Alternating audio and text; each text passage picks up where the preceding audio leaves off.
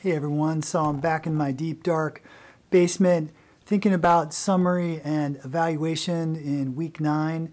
So let's get started. Okay, this whole summary and evaluation thing. You're probably asking yourself, Brian, why are we doing this? And the answer to that question is because it's good practice to start things early and to get as much work in the tank as you can, more or less, as a way to push your essay as far forward as you can.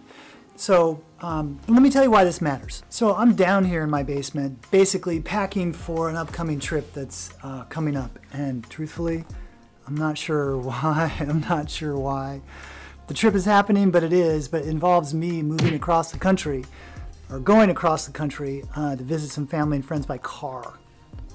Probably not the best idea I've ever had. But I'm down here in my basement looking at all the stuff that I could potentially take with me. As you can see, it's a considerable amount of stuff. And so you have to think about it this way, like, all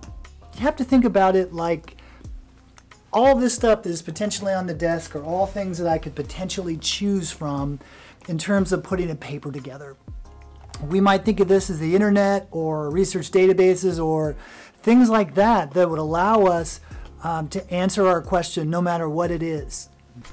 Now, the reason why summary and evaluation is, as I mentioned, we're pushing toward answering our question. So as we look at all this stuff on the desk, I mean, there's a whole bunch of things I could choose to take on this trip, but I'm going to focus in on just the absolute things that I need in moving forward. Now, if this were all the evidence that I would need to answer my question about what I would need for a trip, for instance, it would take me, 25, 30 pages to write that particular essay. But that's not what I want. I want to focus in. So I ask a narrow question, and then I choose evidence that's going to attempt to answer that question. So one of the things that we used within this particular workshop was the American piece. What it means to be American, the journey from other to us. It's a pretty good piece. Maybe it's that actual essay is represented in this particular game. So I'm going to write about this. I'm going to create a summary, and that summary is going to start with the author's name, end with the citation, and then I'm going to have an evaluation paragraph.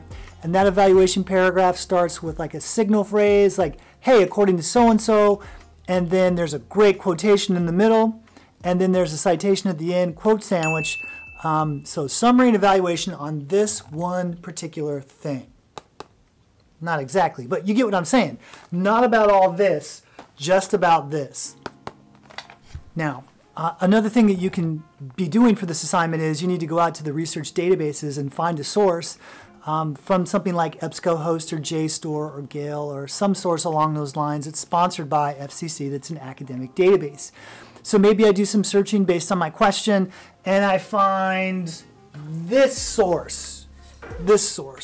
And I'm going to do the exact same thing that I did before. So it's on my question, and I'm going to produce a summary about this particular thing, and then I'm going to create another evaluation paragraph where a quotation is in the middle of that paragraph, introduced with a signal phrase, and then use a citation at the very end.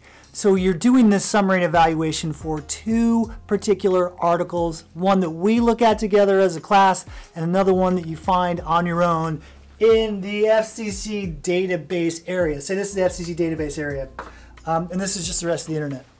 So long story short, summary and evaluation is really a targeted assignment that allows you to look at 2 sources early in your process. So if you have any questions or concerns about how this assignment works, you should totally ask me about it because, yeah, I'm the guy. So thanks for watching this video, and we'll see you in the next one. Peace.